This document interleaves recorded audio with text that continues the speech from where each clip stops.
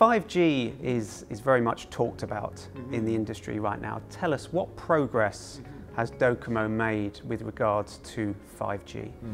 Yeah, actually, just we have a lot of now progress of the 5G in case of the technical side as well as the business side. Technical side, you may know that we will have the first 3GPP 5G specification by this December.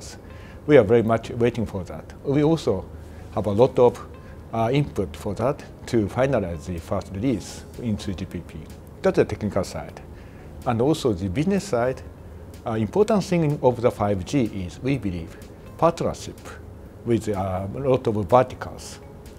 So we have started to open 5G trial site to invite a lot of verticals to join the 5G use cases, to jointly creating that things.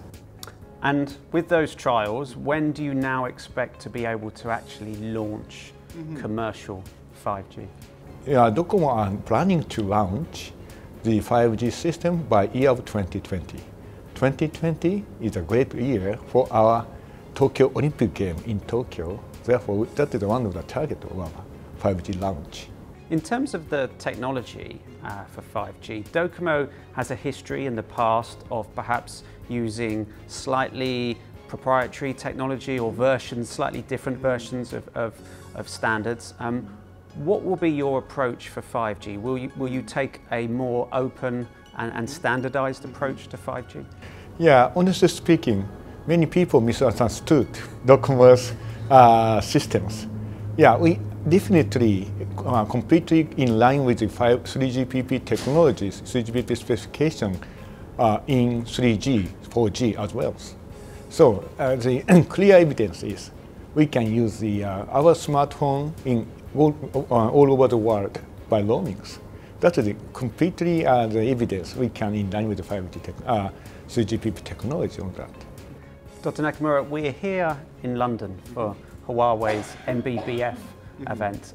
Tell us a little bit about your relationship with Huawei. Huawei works with lots of operators, but specifically DOCOMO. How has that developed and evolved over the last few years? Huawei is our great partners for the not only 5G but also 4th generation as well. We are now using a lot of the Huawei terminals in the market as well. And also in the 5G, we are now open innovation for 5G technologies.